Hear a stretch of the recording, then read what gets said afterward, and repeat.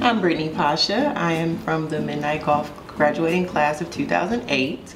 I'm currently working at Quicken Loans as a purchase mortgage underwriter, and I've been there 3 years.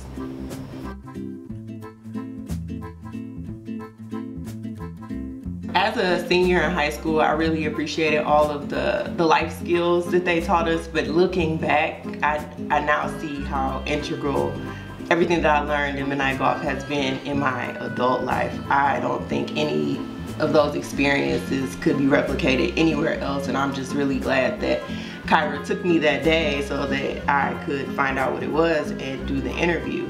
The mentorship is unparalleled, and the connections that you make with your mentors and even the other students have lasted 10 years now, because it's coming up on 10 years that I've graduated from Midnight Golf.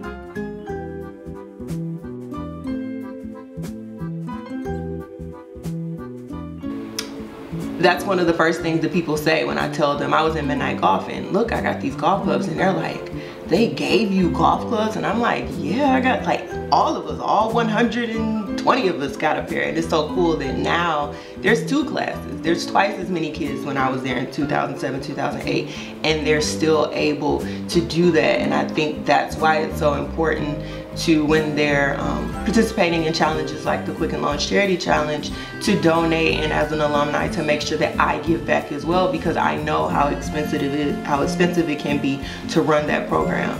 It is not cheap. So we have actual PGA professionals coming in.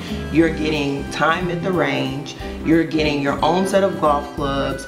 You're getting tee time at some of the nicest courses in the country when you go on the road trip to success. And that's only the golf aspect. So when it's time to give back, I think that everybody should dig deep, because we all, especially the alumni, we all know how important Midnight Golf was to us.